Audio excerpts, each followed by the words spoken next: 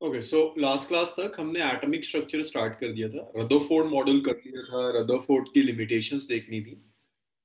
Bohr's model भी in fact हमने start कर दिया था। बोर्स मॉडल हम शुरू कर चुके थे। बोर्स मॉडल के पोस्टुलेट्स आपको बता दिए थे, जिन पोस्टुलेट्स की बेसिस पर हम आगे की कैलकुलेशंस करेंगे। तो बस एक बार और जल्दी से रिकॉल कर लेते हैं। फर्स्ट पोस्टुलेट थी, फर्स्ट जो पोस्टुलेट था बोर्स मॉडल का, वो था कि इलेक्ट्रॉन्स न्यूक्लियस के अराउंड, अगर ये न्यूक्लियस है, न्यूक्लियस के अराउंड कुछ ऑर्बिट्स होंगे।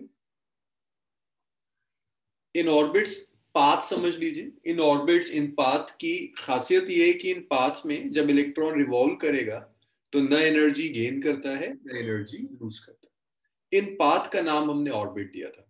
इसे आप ऑर्बिट भी कहते हैं, इसे आप शेल भी कहते हैं। तो वो पाथ, जिन पाथ के अराउंड इलेक्ट्रॉन रिवॉल्व कर रहा है, इसमें ना इलेक्ट्रॉन एनर्जी गेन करेगा ना एनर्जी लूज करेगा। इस पाथ को हम ऑर्बिट या शेल कहते हैं। तो ये बेसिकली हमें ऑर्बिट्स का रेडियस निकालना होगा कि न्यूक्लियस से फर्स्ट ऑर्बिट का separation is radius of first orbit, nucleus से सेकंड ऑर्बिट का separation is radius. So electrons या तो इस ऑर्बिट में रिवॉल्व करेंगे या इस ऑर्बिट में रिवॉल्व करेंगे। इसके बीच में इलेक्ट्रॉन्स के मिलने की प्रोबेबिलिटी ऑलमोस्ट निल होती है। दूसरा हमने कहा था कि ऑर्बिट्स में एंगुलर मोमेंटम क्वांटाइज्ड होता है। सेकंड पोस्टुलेट था कि एंगुलर मोमेंटम जो होगा, that's integral multiple of h/2 का।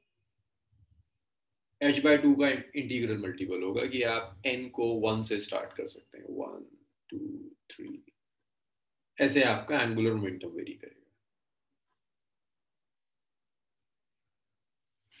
तीसरा जो पोस्टुलेट हम यहाँ यूज करेंगे वो था कि जब इलेक्ट्रॉन एक एनर्जी लेवल से नेक्स्ट एनर्जी लेवल में जाएगा, मान लीजिए इलेक्ट्रॉन n1 से लेकर n2 तक जा रहा है, जब n1 से n2 तक जाएगा तो या तो एनर्जी गेन करेगा या एनर्जी लूज करेगा। अगर लोअर से हायर जा रहा है तो कुछ एनर्जी एब्सॉर्ब करेगा, हायर से लोअर जा रहा है तो एनर्जी एमिट करेगा। जब भी एनर्जी एमिट करता है तो एमिट करता है रेडिएशन की फॉर्म में। तो इसीलिए हर एटम कुछ ना कुछ रेडिएशन एमिट करता है। द बेस्ट एग्जाम्पल आपका जो ट्यूबलाइट है, ट्यूबलाइट में यही होता है। मर्क्यूरी के एटम्स हैं, उनको किसी तरह से आप एनर्जी देकर हायर एनर्जी स्टेट में फेंक देते हैं। जब वो हायर से लोअर एनर्जी स्टेट में आएगा तो एनर्जी एमिट करता है, रेडिएशन की फॉर्म में एनर्जी एमिट कर देगा। तो ये तीन पोस्टुलेट्स थे बोर के, जो हमने लास्ट क्लास तक डिस्कस कर लिया। अब नेक्स्ट आता है बोर्स एक्सप्लेनेशन। हाँ, शायद ये फर्स्ट स्लाइड है, तो जस्ट मैं रिकॉल करा रहा हूँ जो मैंने लास्ट क्लास में कराया था, शुरू में यहां से करूँ। Bourse explanation of hydrogen, Bohr's explanation of hydrogen or hydrogen-like atoms. Bohr's explanation of hydrogen or hydrogen-like atom. So Bohr's explanation of hydrogen और hydrogen-like में क्या मतलब है? आपने hydrogen-like लिया हुआ है। Hydrogen-like means one electron atom, एक इलेक्ट्रॉन होना चाहिए। अब एक इलेक्ट्रॉन के क्राइटेरिया पर कौन कौन आएगा? हाइड्रोजन आ जाएगा, हीलियम प्लस आ जाएगा, लिथियम 2+ आ जाएगा, बेरिलियम 3+ आ जाएगा। ये सब सिंगल इलेक्ट्रॉन एटम्स हैं। इन सब के अंदर आप जो भी हम डिराइव करेंगे उसे आप यूज कर सकते हैं। तो इन चारों में से मैंने कोई एक एटम ले लिया, ये उस एटम का न्यूक्लियस है। न्यूक्लियस में चार्ज होगा +Z। भाई Z एटॉमिक नंबर होता है, number of proton. Z is the atomic number of proton.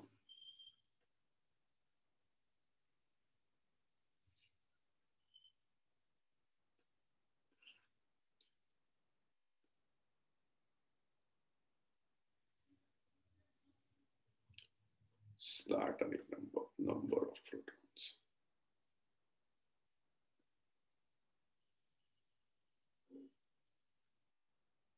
Plus Z. तो यहाँ जो चार्ज है वो प्लस जेड। इसके अराउंड मैंने कोई एक, ये एक ऑर्बिट है जिस ऑर्बिट में एक सिंगल इलेक्ट्रॉन, इन सबके अंदर ये सिंगल इलेक्ट्रॉन रिवॉल्व कर रहा है। तो आपको कई चीजें निकालनी होती है। इस ऑर्बिट का रेडियस वो आपसे कहेगा, कैलकुलेट कीजिए। इस ऑर्बिट में जो इलेक्ट्रॉन जा रहा है, इस इलेक्ट्रॉन की वेलोसिटी कहेगा, कैलकुलेट कीजिए। Frequency of electron, energy of electron, ये सारी चीजें आपको कैलकुलेट करनी पड़ सकती है। तो ये सब आपको डिराइव कर। तो यहां जो पहला है, दैट्स रेडियस ऑफ ऑर्बिट। तो first one is radius of orbit.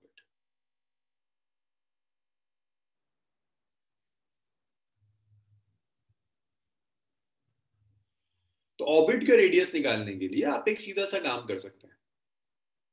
Electron को रिवॉल्व करने के लिए सेंट्रीपिटल फोर्स चाहिए। वो सेंट्रीपिटल फोर्स इन दोनों इलेक्ट्रॉन और न्यूक्लियस के बीच की इलेक्ट्रिक फोर्स से मिलेगी। तो electric force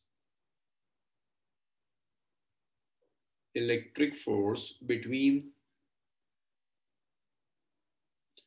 electron and nucleus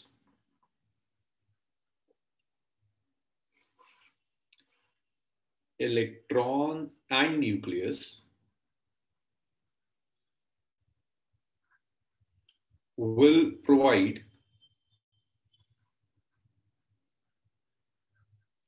centripetal force. तो ये इलेक्ट्रिक फोर्स सेंट्रीपिटल फोर्स देगी। सो देखिए, centripetal force is mv² divided by r n, which is equal to electric force. Electric force is 1/4 pi epsilon naught. Charge is E. Proton पे charge is Z divided by r n square. So this Rn will cancel this square. तो यहां से आप लिख सकते हैं कि जो रेडियस हो जाएगा पाथ का, that's E into ZE. So it would be ZE square over 4 pi epsilon naught into mv square. That is my first equation. अब इसमें एक छोटा सा इशू है कि रेडियस वेलोसिटी की टर्म्स में आ रहा है। वेलोसिटी खुद वेरिएबल होती है, मुझे नहीं पता वेलोसिटी की वैल्यू क्या है, तो कहीं से हम वेलोसिटी कैलकुलेट कर लेते हैं। तो अगर मैं यूज करूं quantization of angular momentum, second postulate था ये वाला कि एंगुलर मोमेंटम इज क्वांटाइज्ड। अगर मैं इस पोस्टुलेट को यूज करूं, इसे कहते हैं quantization of angular momentum.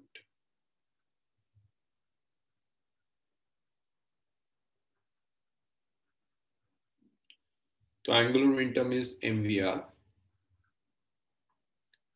is nh/2।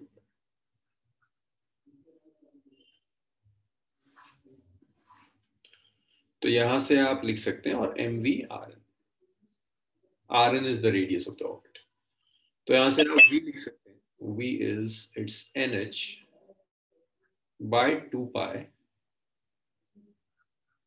mv। This is equation number 2। 2 को आप 1 में रख सकते हैं। तो जब आप 2 को 1 में रखेंगे, रेडियस ऑफ ऑर्बिट हो जाएगा nh is 2 pi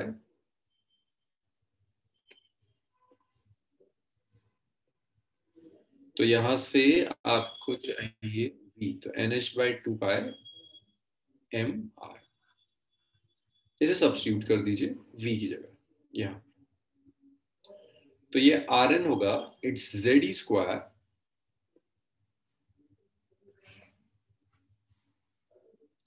तो rn is ze square by 4 pi epsilon naught mv square.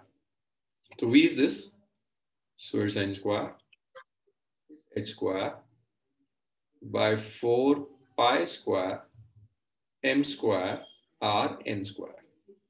तो ये चला गया न्यूमरेटर में, तो ये rn आ गया it's ze square over 4 pi epsilon naught m into n square h square into 4 pi square m square r n square। तो 4 will cancel this 4, pi will cancel this square, M will cancel this square. Rn will cancel this square. So Rn is, it's n square, h square, epsilon naught by ze square pi m. तो ये radius of orbit है. सो Rn is n square, h square,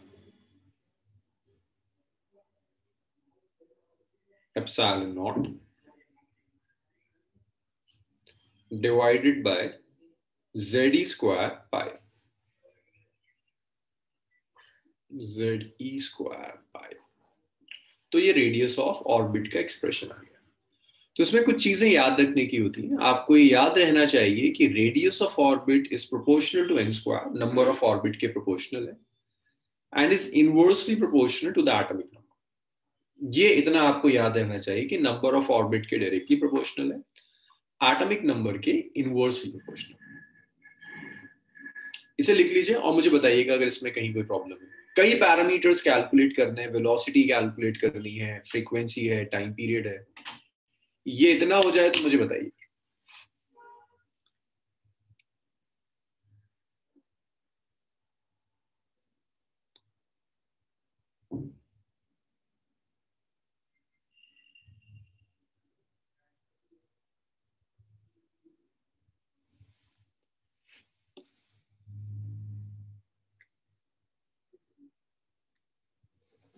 भाई इतना आ जाए तो बताइएगा मुझे.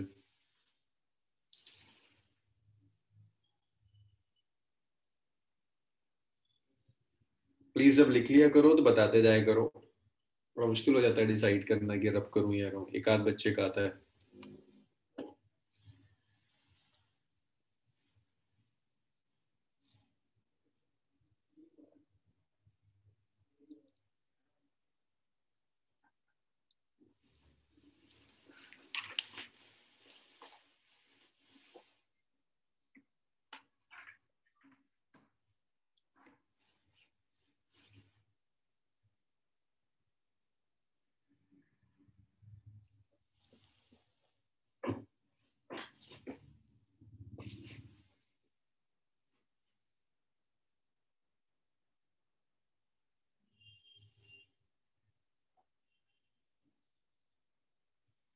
चलिए लिख लीजिए, फिर हम वेलोसिटी कैलकुलेट करेंगे.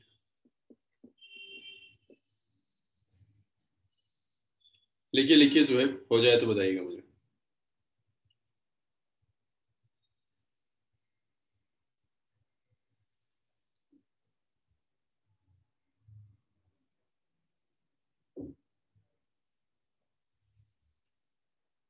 ज़ुहैब जब आप लिख लें तो बताइएगा मुझे.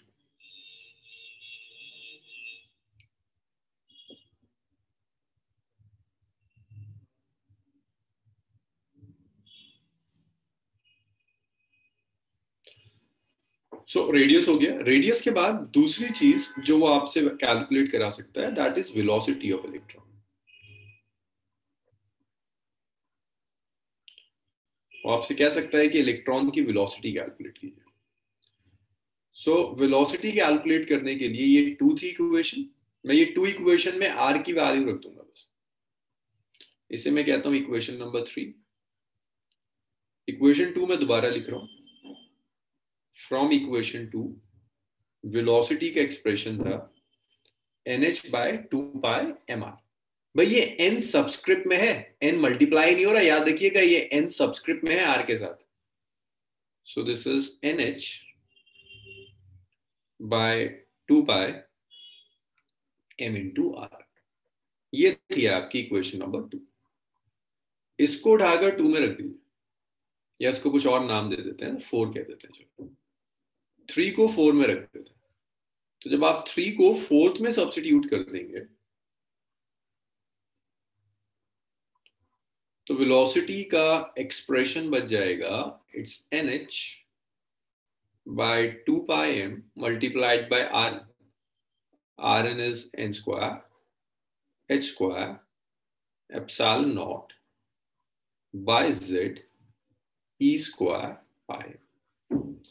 सो m से m कैंसिल हुआ, पाई से पाई कैंसिल हुआ, जेड स्क्वायर ऊपर चला जाएगा, तो ये आएगा it's NH ZE square divided by 2 n square h square epsilon. n से ये गया स्क्वायर गया, h से ये गया स्क्वायर गया, तो v आ गया it's ZE square by 2NH epsilon. ये एक्सप्रेशन, इसको एक और टर्म्स में आप कन्वर्ट कर सकते हैं। देखिए आप इसको ऐसे लिख सकते हैं, this is E square by 2H epsilon not, और ये आ गया Z बाय N। तो आप एक काम करिए, C से न्यूमरेटर मल्टीप्लाई कर दीजिए, C से डिनोमिनेटर मल्टीप्लाई कर दीजिए, तो ये V आया it's E square by 2H epsilon not C multiplied by ZC bye N। ये वेलोसिटी का एक्सप्रेशन है, इसे याद रखिएगा। फिफ्थ, अब ये जो कांस्टेंट आ रहा है ना, इसे समरफील्ड फाइन स्ट्रक्चर कांस्टेंट कहते हैं, इसे अल्फा से रिप्रेजेंट करते हैं। ऐसे लिखते हैं, alpha is E square by 2H epsilon not C। इसे कहते हैं Sommerfeld fine structure constant, Sommerfeld fine structure constant. इसकी वैल्यू है 1/137।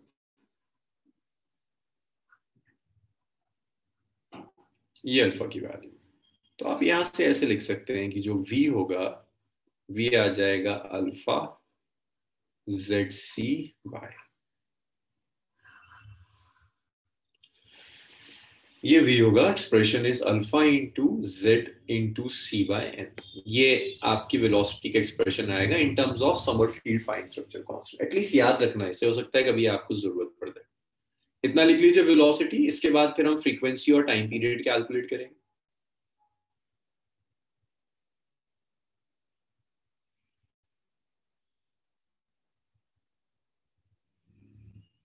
इतना लिख लीजिए तो बताइएगा।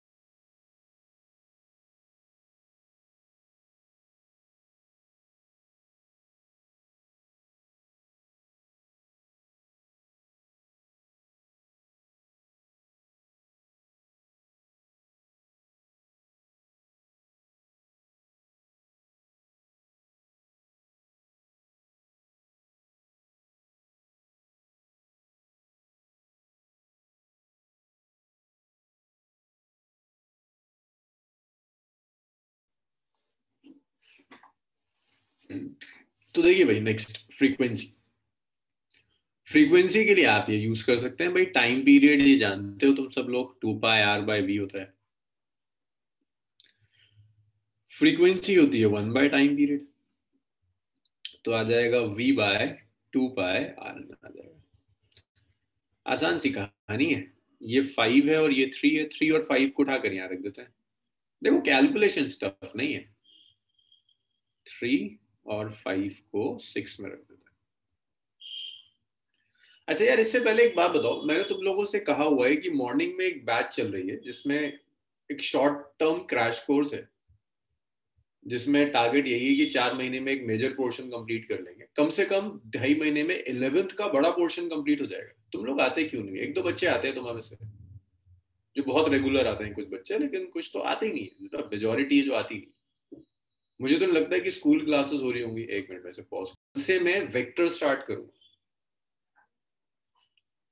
आपको अगर लगता है ना कि आपको आता भी है, तब भी आप बैठ जाइए, कुछ चीजें सुनते रहेंगे, कुछ न्यूमेरिकल्स हो जाएंगे, याद रहती हैं चीजें, एग्जाम टाइम में बहुत आसानी होती है।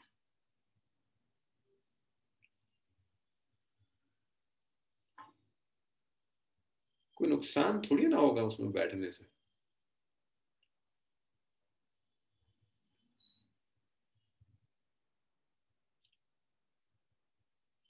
तो अगर मैं सब्स्टिट्यूट कर दूं, इट्स ZE² बाय 2NH/ε0। अरे क्या रख दिया मैंने, ये v था ना, हाँ v की वैल्यू रख दी यहां से उठा के, और यहां से r की वैल्यू रख देते हैं, divided by it's 2π Rn is this n²h²ε0। Rn is n²h²ε0 divided by ZE²π, ZE²π। सो ये फ्रीक्वेंसी का एक्सप्रेशन आ जाएगा ZE², इसे न्यूमरेटर में ले जाते हैं, ZE²πm डिवाइडेड बाय ट्वाइस और 2 और 2, ये तो 4 हो गया, अभी तो कुछ कैंसिल भी होगा, 4 हो गया। n और n इज n³, h और h² इज h³, ε0 और ε0² पाई, और तो कुछ बचा नहीं मेरे ख्याल से ना, सब ले लिया ना, सब ले लिया।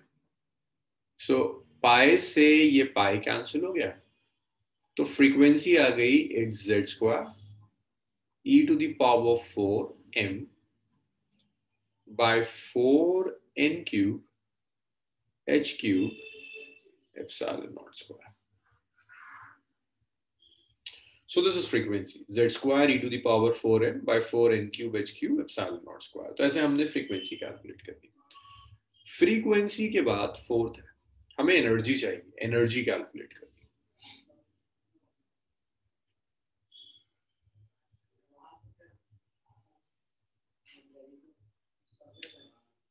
एनर्जी,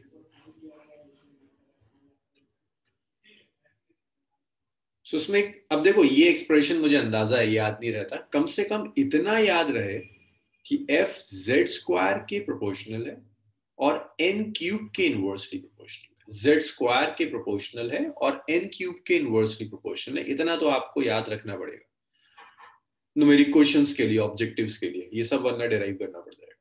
इतना लिख लीजिए, फिर एनर्जी कैलकुलेट करेंगे। तो ये सब हम इलेक्ट्रॉन के लिए रेडियस निकाला, वेलोसिटी निकाली, फ्रीक्वेंसी निकाली। फ्रीक्वेंसी पता है तो आप टाइम पीरियड लिख सकते हैं। अब बस एक दो चीजें बचती हैं कि एक एनर्जी कैलकुलेट कर लें, फिर ये खत्म हो जाएगा, फिर देखेंगे इसमें क्वेश्चंस कैसे आ सकते हैं।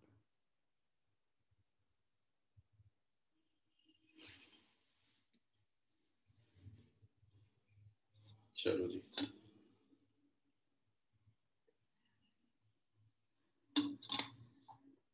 भाई लिखा आप सबने?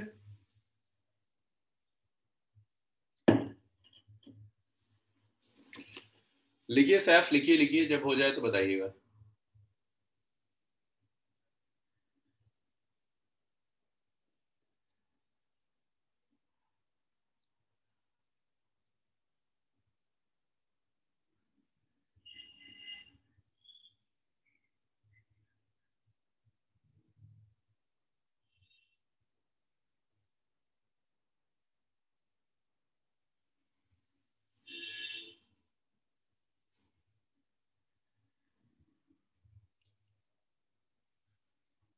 सैफ हो जाए तो मुझे बताइए, सेटअप करते हैं।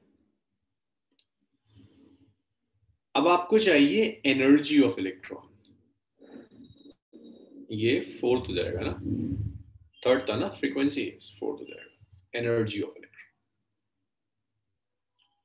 सो मैं फिर से एक बार ड्रॉ कर रहा हूं, ये न्यूक्लियस है। इस न्यूक्लियस के अराउंड अगर ये इलेक्ट्रॉन ऐसे रिवॉल्व कर रहा है, दिस इज इलेक्ट्रॉन। ऑर्बिट का जो रेडियस है, if that radius is are, ये इलेक्ट्रॉन ऐसे करके रिवॉल्व करता चला जा रहा है। तो इस इलेक्ट्रॉन को रिवॉल्व करने के लिए एनर्जी की जरूरत होगी। दो तरह की एनर्जी इस इलेक्ट्रॉन को मिलेंगी, एक काइनेटिक एनर्जी मिलेगी, एक पोटेंशियल एनर्जी मिलेगी। तो एनर्जी में पहले देखिए काइनेटिक एनर्जी ऑफ इलेक्ट्रॉन।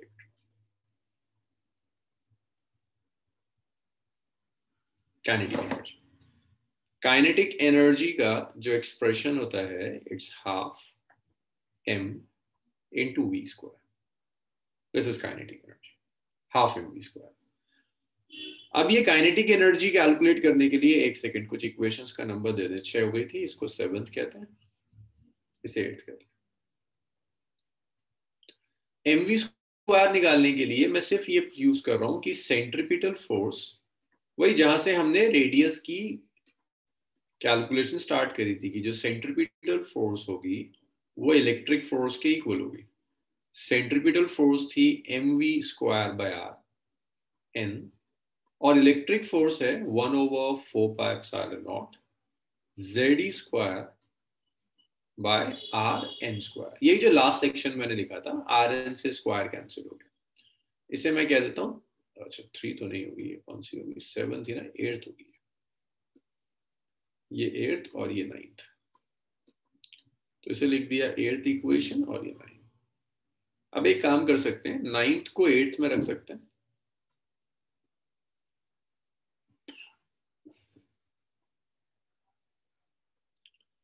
तो काइनेटिक एनर्जी का एक्सप्रेशन होगा, it's half mv square, mv square is ZE square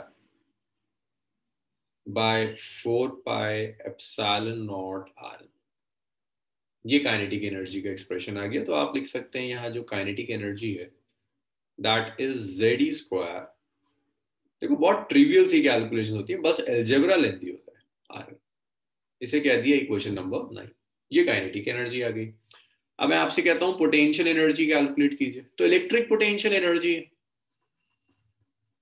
जो आपने इलेक्ट्रोस्टैट में पढ़ा था, 1/4πε0 Q1 Q2 divided by are N square, are N sorry not an square, ये पोटेंशियल एनर्जी हो जाएगी। तो आप वैल्यू रख दीजिए, 1/4πε0 Q1 it's minus, Q2 is ZE divided by R.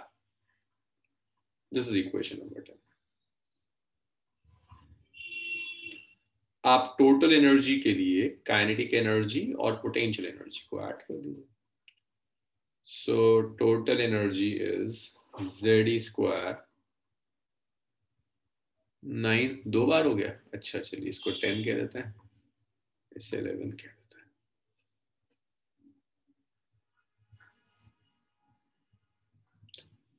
अच्छा अगर आप 10 और 11 को कंपेयर करें तो आपको इन दोनों में ना रिलेशन दिखेगा। लाइक पोटेंशियल एनर्जी अगर मैं यहां लिख दूं, मल्टीप्लाई कर दूं इसे, एक इंपॉर्टेंट रिलेशन आएगा, that is minus of ZE square over 4πε0 R।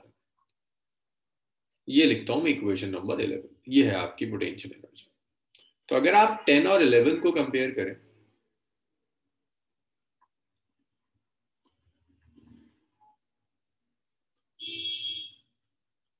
इन दोनों को अगर आप कंपेयर करेंगे तो आप लिख सकते हैं कि जो काइनेटिक एनर्जी है, भाई इसे 2 से डिवाइड कर दीजिए, काइनेटिक एनर्जी आ जाएगी, it's half of potential energy, और एक नेगेटिव साइन से मल्टीप्लाई करना होगा। तो ये रिलेशन याद रखिएगा काइनेटिक और पोटेंशियल एनर्जी के बीच में। अब आपको चाहिए टोटल एनर्जी। देखिए टोटल एनर्जी के लिए बड़ा सीधा सा काम आप कर सकते हैं कि जो टोटल एनर्जी होगी that's some of kinetic energy plus potential energy.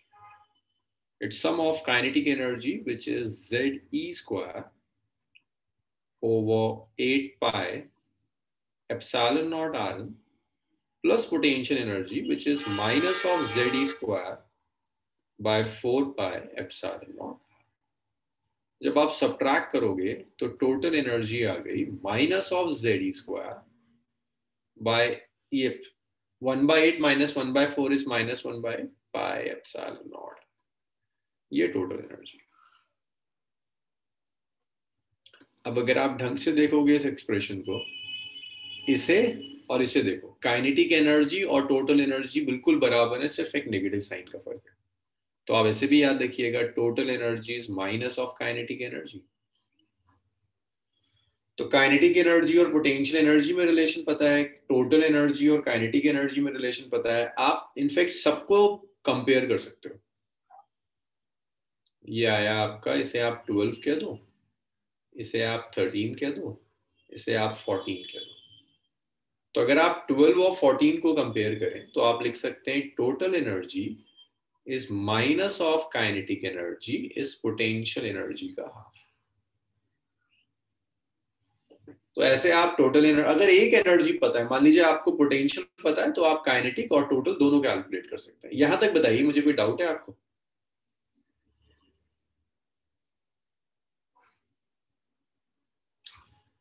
बिल्कुल राशिद, सही याद है. एग्जैक्टली सेम चीज सैटेलाइट में भी हमने की थी, क्योंकि सैटेलाइट में भी जो फोर्सेस थी ना वो 1/r² फोर्सेस थी. जहां भी 1/r² फोर्सेस होगी, ये सारी कहानियां वैलिड है.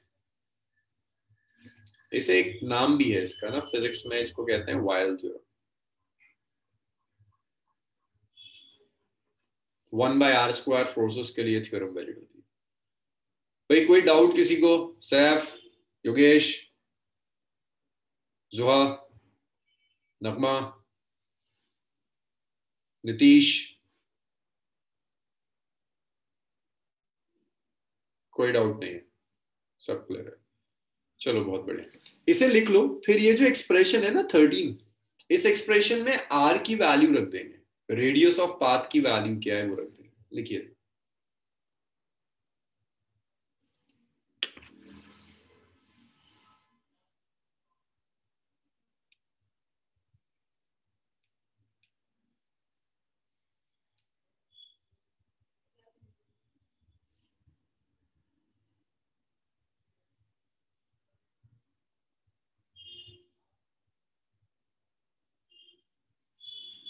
भाई सब लिखते जाओ और मुझे बताते जाओ.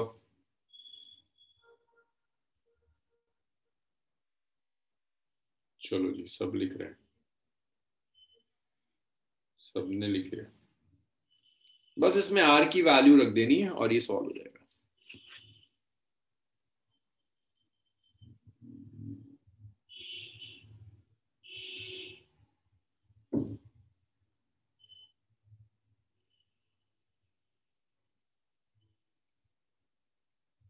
चलिए, तो 13 में रेडियस का एक्सप्रेशन लिख देते हैं, और रेडियस का एक्सप्रेशन ये है 3. इसको 13 में यूज करते हैं. तो 3 को 13 में रखते हैं. तो एनर्जी का जो एक्सप्रेशन था ये आया था 13 में, minus ZE square by 8 pi epsilon not minus ZE square over 8 pi epsilon not multiplied by Rn. Rn देखो कितना है, n square h square epsilon not bye ZE square pi.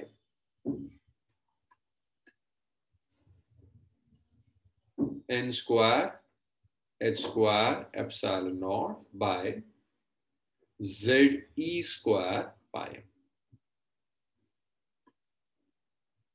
तो ये जो एक्सप्रेशन था r, इसकी जगह मैंने इसे सब्स्टिट्यूट कर दिया, n square h square epsilon not bye ZE square pi. सो अब अगर मैं इसको ऊपर ले जाऊं, देखते हैं कहीं कुछ कैंसिलेशन हो जाए शायद. Minus of ZE square into ZE square pi m over 8 pi n square h square epsilon not square. तो देखिए पाई से पाई कैंसिल हुआ और तो ऐसा कुछ है नहीं, तो ई आ जाएगा minus of Z square E to the power 4 m divided by 8 n square h square epsilon not square. ये एनर्जी का एक्सप्रेशन इक्वेशन नंबर 15 के देते हैं। एक और एप्सिलॉन नॉट है, एक मिनट देख लो, पाई से तो पाई गया था है ना, Z square E to the power 4 m और एप्सिलॉन नॉट कहाँ है? ये तो है, कुछ मिस हो रहा है, देखना जरा एक बार, चेक करना सर, कहीं कुछ मिस कर रहा हूं।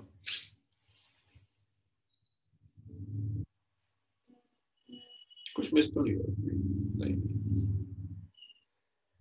हाँ कुछ मिस नहीं हो रहा। अब मैं अगर ये सारी वैल्यूज लिखना शुरू कर दूं तब उसमें कुछ मिस नहीं हो रहा, सही तो है। तो अगर मैं इसमें सारी वैल्यूज रखना शुरू कर दूं तो देखो z तो एज इट इज रहेगा ना, e की वैल्यू रख देते हैं।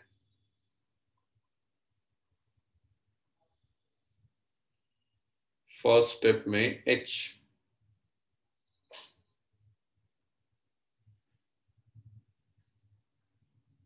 हाँ तो ये एप्सिलॉन नॉट एक ये था, एक एप्सिलॉन नॉट ये था, तो कंबाइन होकर एप्सिलॉन नॉट स्क्वायर हो गया। एक ही तो था यहाँ, एक एप्सिलॉन नॉट यहाँ था और एक एप्सिलॉन नॉट रेडियस से आया था ये, तो दोनों मिलकर स्क्वायर हो गया। यही कह रही ना आप दोस्तों?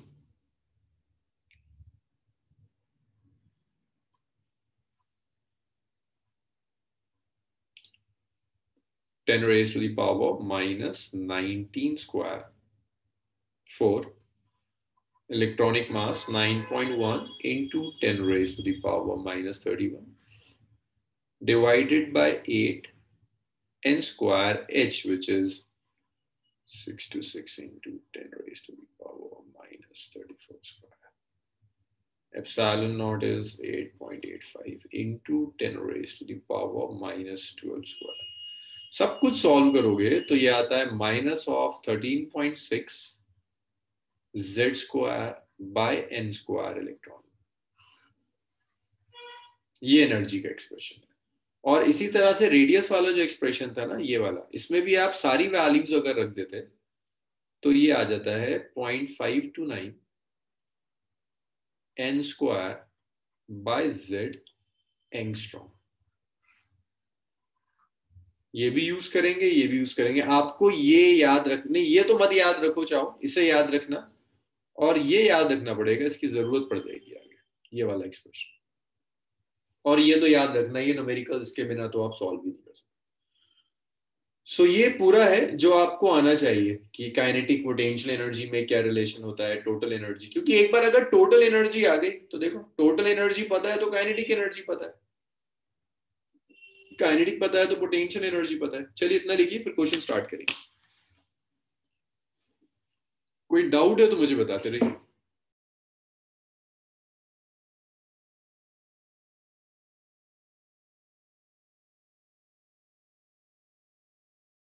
तो एक बार सबको लिखना, तो सबने लिख लिया इतना?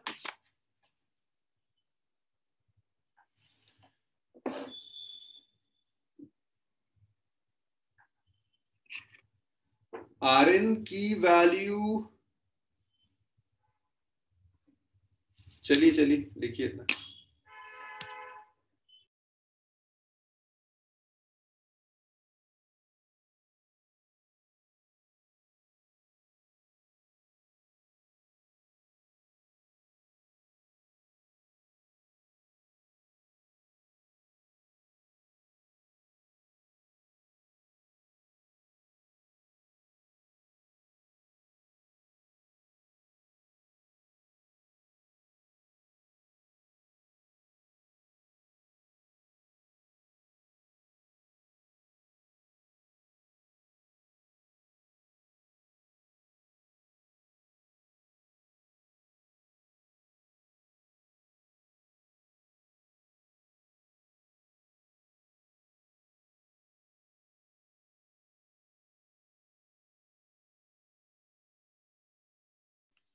सबने लिख लिया?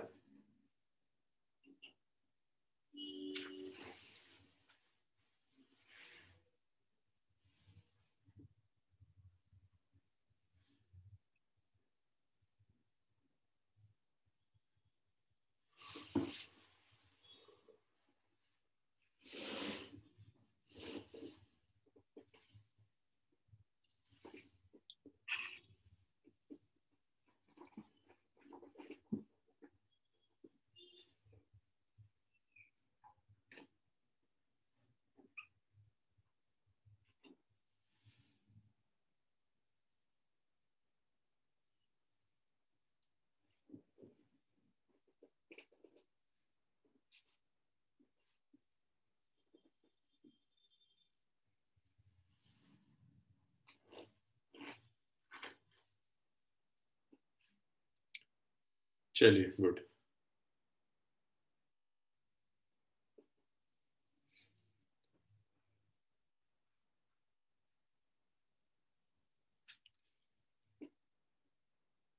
तो कुछ छोटे छोटे से क्वेश्चंस करते हैं जरा, रेडियस पर, एंगुलर मोमेंटम क्यू पर। जैसे वो कह देता है कैलकुलेट, रैंडम क्वेश्चंस करते हैं। मान लो वो कहता है calculate radius of fifth orbit of Li2+।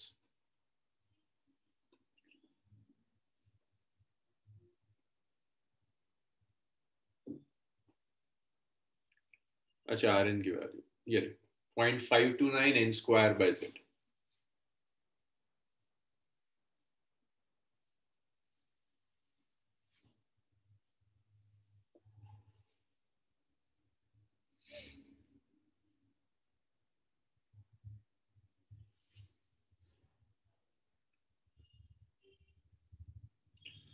Li2+ जो है उसके फिफ्थ ऑर्बिट का आपको रेडियस चाहिए। तो जो सॉल्यूशन है भाई, रेडियस का एक्सप्रेशन आपको पता है 0.529 n square divided by z angstrom. Lithium है, hydrogen helium lithium, z atomic number 3। Fifth orbit कह रहा है पुट n इक्वल टू 5। तो फिफ्थ ऑर्बिट का जो रेडियस आ जाएगा 0.529 है ना, 9 और into 5 square divided by 3 angstrom. This is radius का expression. ये radius है nth orbit। इसके बाद और देखिए वो आपसे कहता है सेकंड ऑर्बिट का रेडियस। ओके ठीक है, फायदा। मान लो वो कुछ और कहता है कि हीलियम के सेकंड ऑर्बिट का रेडियस मान लो बेरिलियम के किस ऑर्बिट के इक्वल होगा।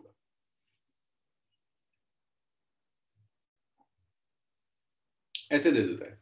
हो सकता है इसका कोई फाइनाइट आंसर ना है, बट लिख लेते हैं। Radius of which orbit of lithium is equal to second orbit of helium, He+। तो आप ऐसे लिखोगे भाई आर एन ऑफ हीलियम, आप ये तो कह रहे हैं is equal to are N of lithium. अब एन गिवन है आपको, हीलियम का क्या है, हीलियम का कौन सा ऑर्बिट है, सेकंड ऑर्बिट। तो आप लिखेंगे कैसे, ऐसे लिखेंगे 0.529 n स्क्वायर होता है, n क्या दिया है 2 बाय z कितना होगा, हीलियम का atomic number which is 2। Lithium के लिए आप फिर से लिखेंगे 0.529 into n square divided by z which is helium के लिए 3। 0.529 will cancel this 0.529, 2 will cancel this square, so n square is 6, n is √6। अब ये हो नहीं सकता क्योंकि ऑर्बिट का जो नंबर है वो फ्रैक्शन में नहीं हो सकता, वो होगा इंटीजर में। बट इस तरह के क्वेश्चंस आ जाएंगे तो आप ऐसे कर लेंगे। तो रेडियस पर कुछ इस तरह की चीजें आती हैं। बताइए क्लियर है ये छोटी छोटी सी कैलकुलेशंस मैं करूंगा, दो चार कैलकुलेशंस, फिर उसके बाद आपसे कराना शुरू करूंगा। ये समझ में आ रहा है? सिर्फ ये कि फॉर्मूला यूज करना आता है आपको। चलो वेरी गुड, इतना लिख लो। फिर एक दो क्वेश्चंस और देख लेते हैं, एंगुलर मोमेंटम पर, वेलोसिटी पर। लिखिए इतना।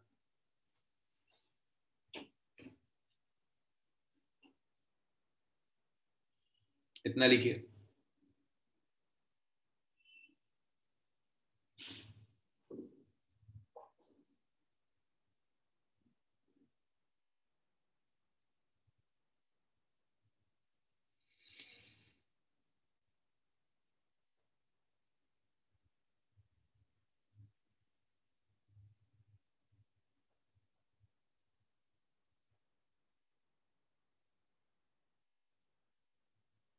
चलिए, सबने लिख लिया?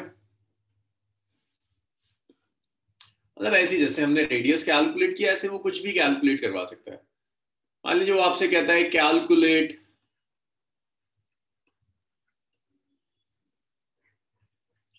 Angular momentum of electron in second orbit of hydrogen. तो भाई देखो, एंगुलर मोमेंटम तो सबसे आसान काम है, mvr होता है nh/2π। तो ये आ गया mvr is n which is 2 into h/2π। 2 से 2 कैंसिल हो गया, इट्स h/π। तो जो एंगुलर मोमेंटम है, ये एंगुलर मोमेंटम है h/π।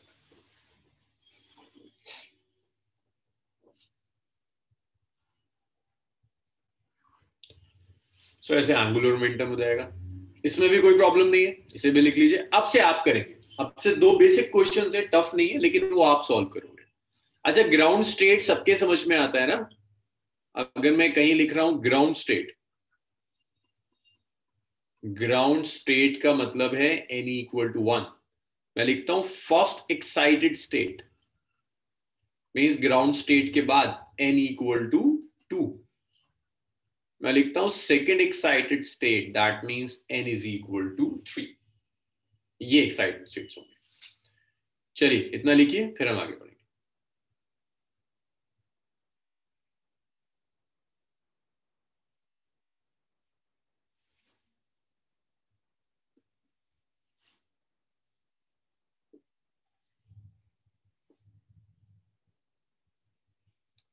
इतना लिख लीजिए, इसके बाद के क्वेश्चंस आप करेंगे। जरा दो क्वेश्चंस आप मुझे करके दिखाइए।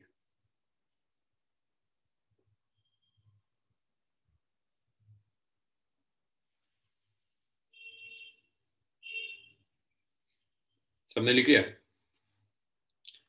चलिए ये आप सॉल्व करके दिखाइए मुझे।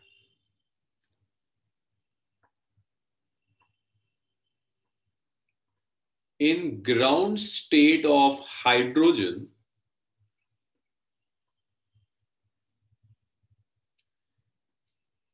its Bohr radius is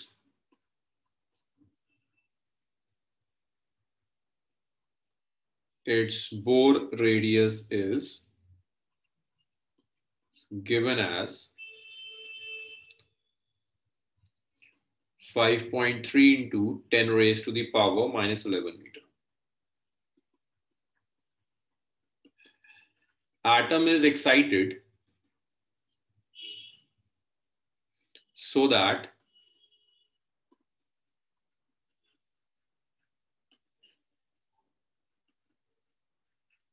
radius becomes 21.2 into 10 raised to the power minus 11 meter. Find first part. Principal quantum number means n की वैल्यू चाहिए, ऑर्बिट का number.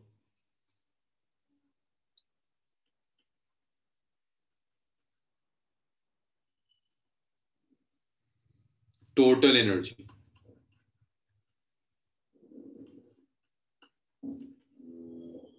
atom in excited state।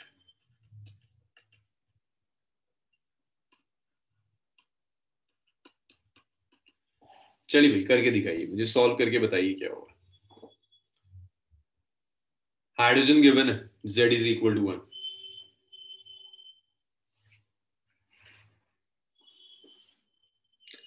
नहीं राशिद, गड़बड़ है कुछ, चेक करो जरा। दानिश का सही आ रहा है,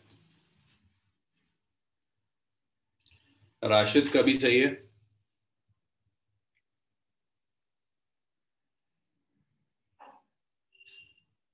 अस्का का भी सही है, वजाहत का भी सही आ रहा है।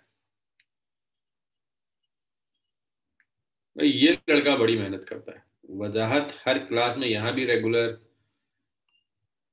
जब जून जुलाई में क्रैश कोर्स चल रहा था ये उसमें भी आता था, फिर से ये सब कुछ रिवाइज कर रहा है, ये लड़का बहुत रेगुलर है।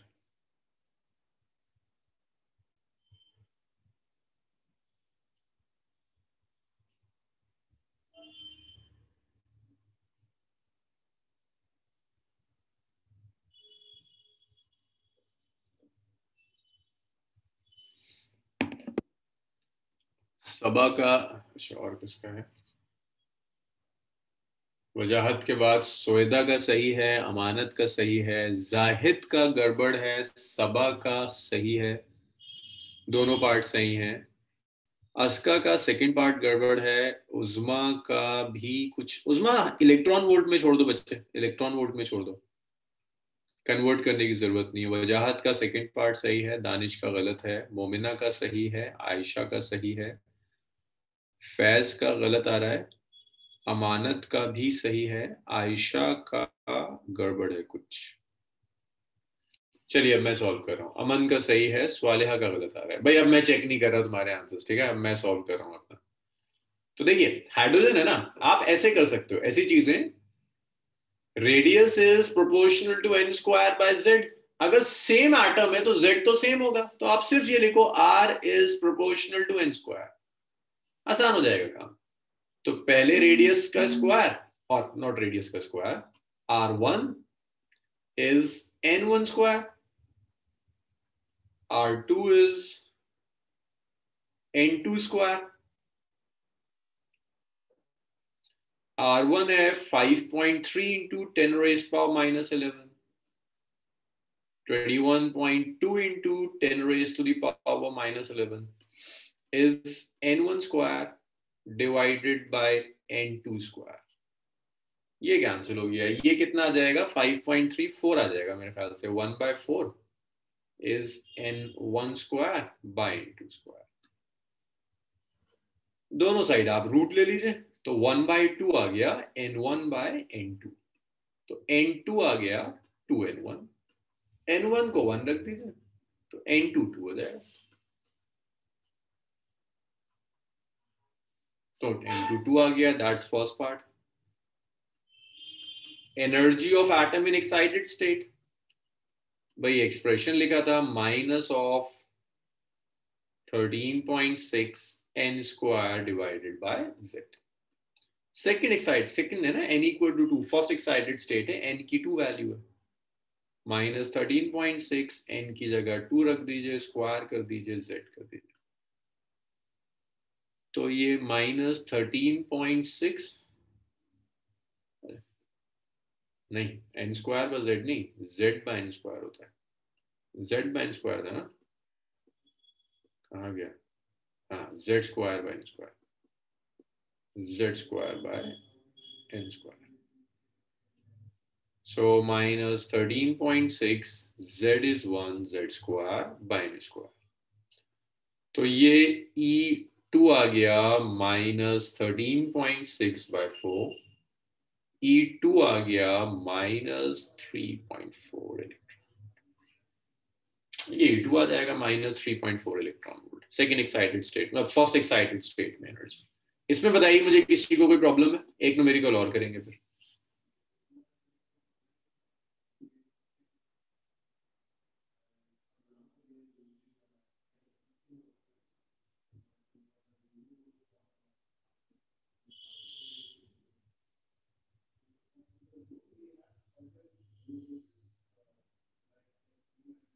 चलिए कोई प्रॉब्लम नहीं है, रब कर दूं मैं से, नेक्स्ट स्लाइड पर आए।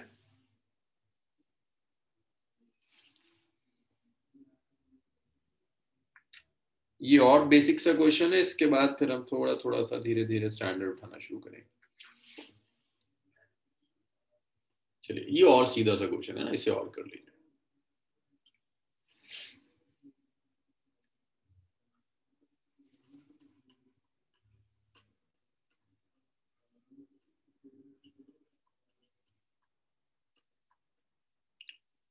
Ground state energy of hydrogen atom is minus 13.6 electron volt. First part.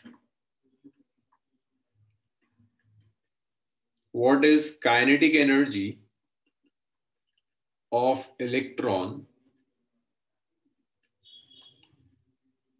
in second excited state?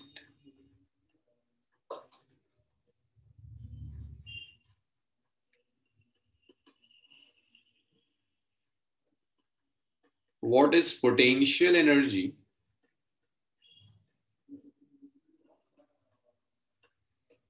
of electron in third excited state?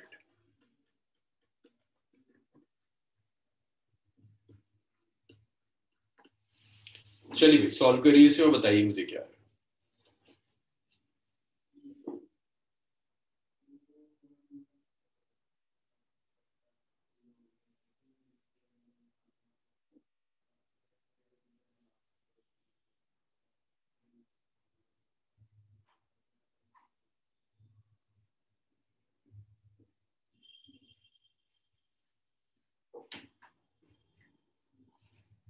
करिए करिए सॉल्व करिए।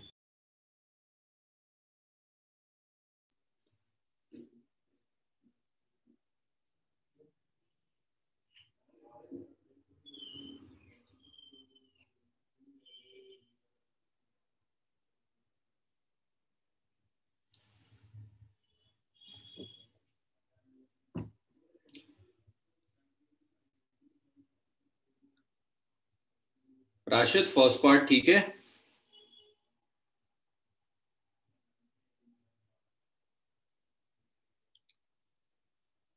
सादिया गड़बड़ है बच्चे, दोनों पार्ट में गड़बड़ है। मोमिना फर्स्ट पार्ट ठीक है, अमन गड़बड़ है, वजाहत गड़बड़ है, उज़मा गड़बड़, फायका का सही है, अज़का का सही है, आयशा का भी गड़बड़ है। गड़बड़ इब्राहिम, जुहेब गड़बड़, दानिश गड़बड़, तौहीद भी गड़बड़। ये क्या कर रहे हो तुम लोग? अबे सेकेंड एक्साइटेड स्टेट है, मींस N3 है। तुम्हारा दिमाग क्या हो गया? अभी लिखवाया था थोड़ी देर पहले तुम्हें, ये लिखवाया था, देखो जरा, ये लिखवाया था, कह रहे थे आता है आता है आता है। हाँ अनीका का सही है। आप सेकेंड एक्साइटेड स्टेट के लिए N2 लेके चल रहे होंगे, पूरा यकीन है मुझे। तो पहले चाहिए आपको काइनेटिक एनर्जी, तो पहले हम टोटल एनर्जी निकालेंगे। हाँ जुहेब का सही है। तो -13.6 जेड स्क्वायर, नहीं उसमें गलत आ रहा है, अनिका का सेकंड सही है। तो minus of 13.6 into Z square, hydrogen है ना 1 square, second excited state N3, N2 नहीं, बाय 3 स्क्वायर। धावल का भी सही आ रहा है, तो ये आएगा -1.51 इलेक्ट्रॉन वोल्ट। कैंसिल करेंगे। जब आप काइनेटिक एनर्जी लेंगे ना, तो मैंने लिखा था kinetic energy is negative of total energy, so it's 1.51 electron, ये था आंसर। बाकी सब 3.4 वाले ना N2 लेकर सॉल्व कर रहे हैं। सेकंड देखो, potential energy of electron in third excited state. Third excited state का मतलब हो गया E4 है, 13.6, भाई मैं डायरेक्ट लिख रहा हूं 1 स्क्वायर बाय 4 स्क्वायर, तो ये आया -13.6/16 -0.85, मेरे ख्याल से यही होता है, याद है मुझे मोटा मोटा। आपको चाहिए पोटेंशियल एनर्जी, तो देखिए मैंने यहाँ पर लिखा था ये वायरल थ्योरम, इसीलिए लिखी थी, इसी दिन के लिए लिखी थी कि टोटल एनर्जी पोटेंशियल एनर्जी का हाफ है। तो आप ऐसे लिख दीजिए that total energy is just half of potential energy. Minus of 0.85 is potential energy by 2. So potential energy is minus 0.85 into 2. Potential energy is minus 1.7 electron. It's minus 1.7 electron.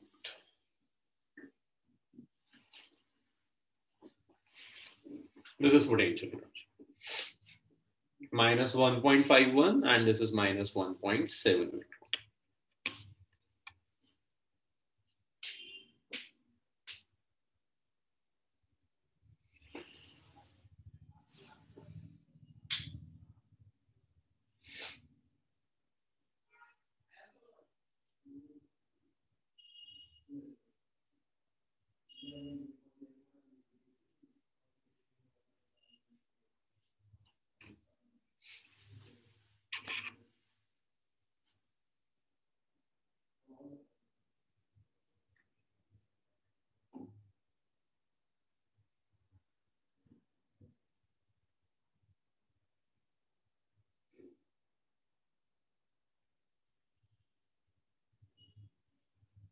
चलो भी लिख लिया. अब थोड़ा सा न्यूमेरिकल का स्टैंडर्ड बढ़ाते हैं इसी में. या रुको एक.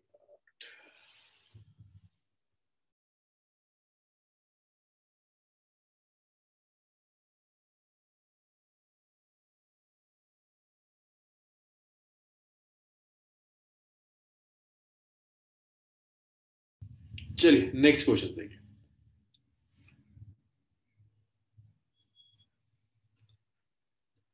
थोड़ा थोड़ा स्टैंडर्ड बढ़ाते हैं. हाउ मेनी टाइम्स, आसान सा क्वेश्चन है वैसे.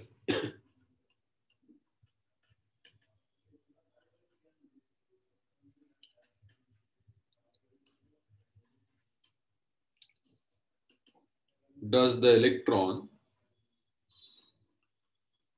go around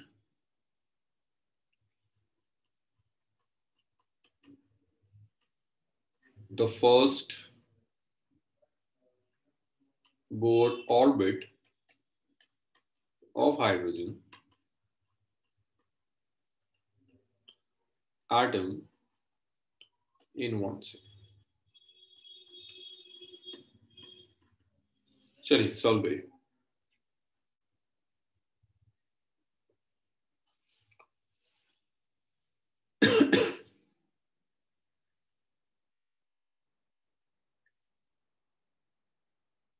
अच्छा मुझे बता सकते हो पूछ क्या रहा है? वो इतनी सारी कहानी लिखवा कर तुमसे पूछना क्या चाह रहा है? अच्छा अरे वेरी गुड, बच्चे बहुत समझदार हो गए. हाँ भाई, नंबर ऑफ रोटेशंस या रेवोल्यूशंस इन 1 सेकेंड का क्या मतलब है? फ्रीक्वेंसी पूछ रहा है. So this is just formula based thing है ना. ये फ्रीक्वेंसी का एक्सप्रेशन हमने ड्राइव करा होगा कहीं. ये रहा. ये वैल्यू रख देनी है. इसके अंदर सारी वैल्यूज रख देनी है. z की वैल्यू रख देनी है, e रख देनी है.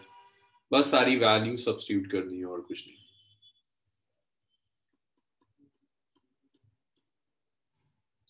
सो यहाँ जो फ्रीक्वेंसी है, फ्रीक्वेंसी का एक्सप्रेशन यही था ना, mz² e⁴ by 4 epsilon naught square n³ h³.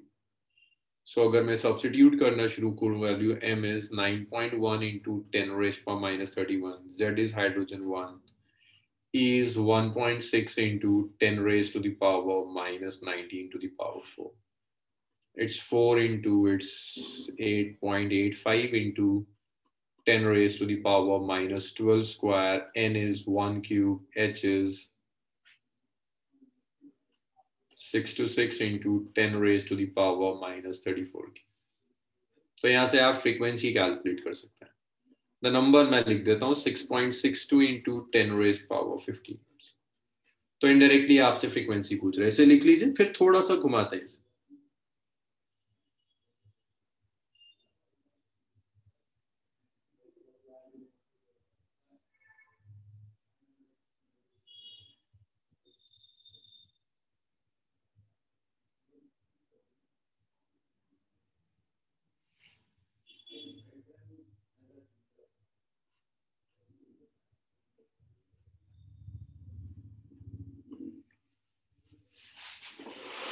इतना लिखो फिर शुरू करते हैं।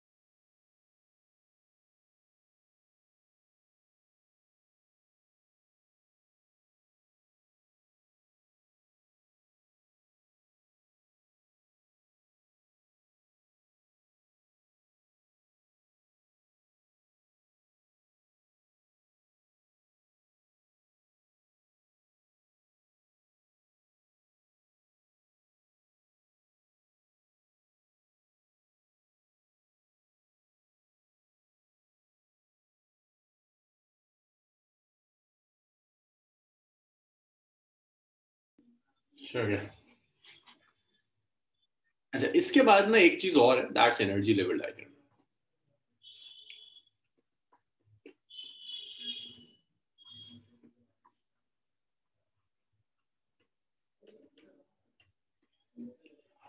तो देखो, एनर्जी लेवल डायग्राम बनाना तो कोई बड़ी चीज नहीं है, बस ये समझो इसका मतलब क्या है। ये एनर्जी लेवल डायग्राम आपको बताएगा कि with in an atom electron के पास कौन कौन सी एनर्जीज हो सकती है। एनर्जी क्वांटाइज्ड है। क्वांटाइज होने का मतलब ये है कि आप कोई रैंडम एनर्जी नहीं दे सकते। जैसे एक बहुत बुरा सा एग्जांपल होता है मेरे पास क्वांटाइजेशन समझाने का। करेंसी ले लो, Indian currency. Indian currency quantized है, सॉर्ट ऑफ क्वांटाइज्ड है। हालांकि अगर स्ट्रिक्ट फिजिक्स के सेंस में जाएंगे तो नहीं क्वांटा, मान लो क्वांटाइज्ड है। मीन्स करेंसी नोट कितने कितने के हो सकते हैं भाई। 1 रुपए का सिक्का आता है, 2 का आता है, 5 रुपए का मिल जाएगा। एक तो आजकल रोज नोट चेंज होते हैं। 10 रुपए का मिल जाएगा, 20 रुपए का आ रहा है नहीं आ रहा आजकल, 20 का भी आता है। 20 के बाद तुम्हें 50 का मिल जाएगा, और उसके बाद 100 का मिलेगा। अब ये 500 का मिलेगा, 1000 का तो नहीं आना शुरू हुआ अभी, फिर 2000 का मिलेगा। 20 का भी आ गया ना, पता नहीं क्या क्या नया आता है। 200 का भी तो आ गया, यस, हाँ 200 का। अब क्वांटाइज होने का मतलब है कि मैं तुमसे कहूँ नोट लेकर आओ, तो तुम या तो 1 का लेकर आओगे, या 2 का, या 5, या 10, या 20, या 50, 100, 200, 500 या 2000। इनके बीच का नहीं ला सकते। मतलब तुमसे कल को मैं कहने लगूं यार मेरे पास ना 150 का एक नोट पड़ा हुआ है, तो तुम कहोगे नहीं ये पॉसिबल नहीं है, ये नहीं हो सकता। तो ये मतलब है क्वांटाइजेशन का। एनर्जीज भी इलेक्ट्रॉन की क्वांटाइज्ड है। मींस हर हर इलेक्ट्रॉन के पास फिक्स वैल्यू इतनी होगी, नहीं तो इससे हायर इतनी हो जाएगी, इससे हायर इतनी हो जाएगी, इससे हायर इतनी हो, बीच की वैल्यूज पॉसिबल नहीं है। मैं तुमसे कहूँ कि अच्छा 1500 का नोट है, तो यार अभी तक तो नहीं, कहो नहीं पॉसिबल नहीं, फिक्स वैल्यूज है करेंसी नोट्स। बस यही मतलब है एनर्जी लेवल्स का भी, कि with in an atom electron के पास जो एनर्जीज होंगी, those energies have fixed values, fixed values की एनर्जी। सो एनर्जी का जो एक्सप्रेशन है that is minus of 13.6 bye n square electron. ये एनर्जी का एक्सप्रेशन है, minus of 13.6 bye n square electron. अब आप एनर्जी लेवल डायग्राम बनाते चले जाइए।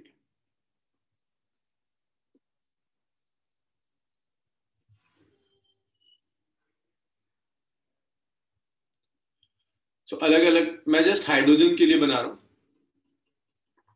तो इसीलिए मैंने z इक्वल टू 1 लिख दिया। तो मैं पहले तो सारी एनर्जीज कैलकुलेट कर देता हूं, फिर उसे ड्रॉ कर दूंगा।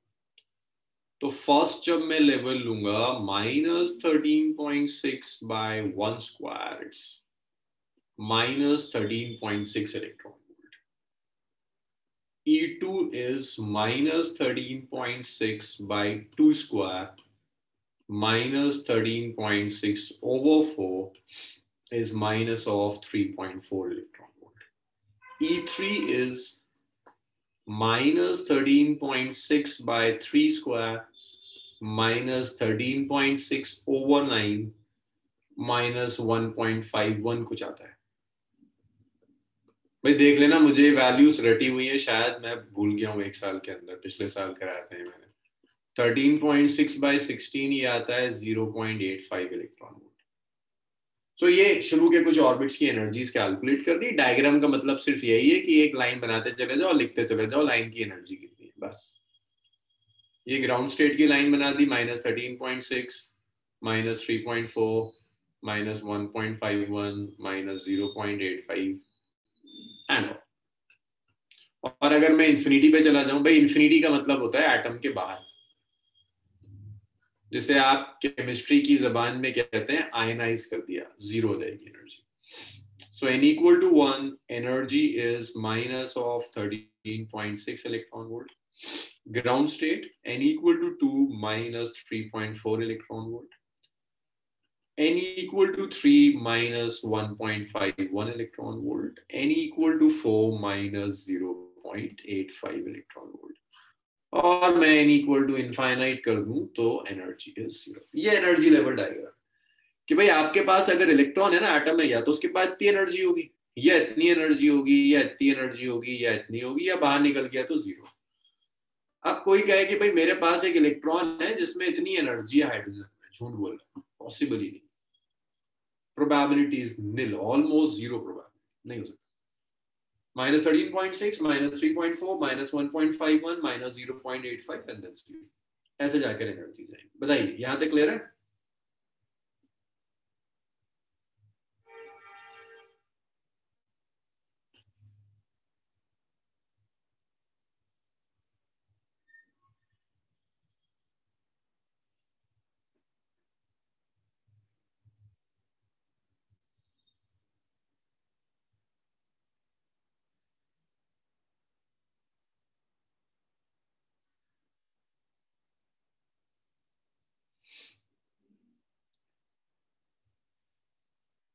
चलिए इतना लिख लीजिए, फिर हम आगे।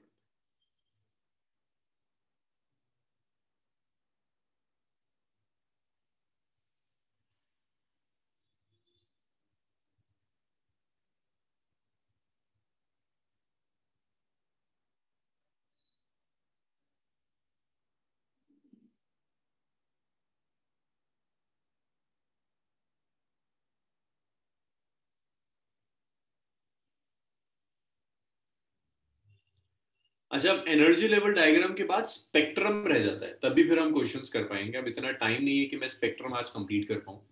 सो होपफुली फ्राइडे हम एटम कंप्लीट कर लेंगे, जस्ट स्पेक्ट्रम डिस्कस करना है, लाइनमैन बार्मर सीरीज डिस्कस करनी है एंड ऑल।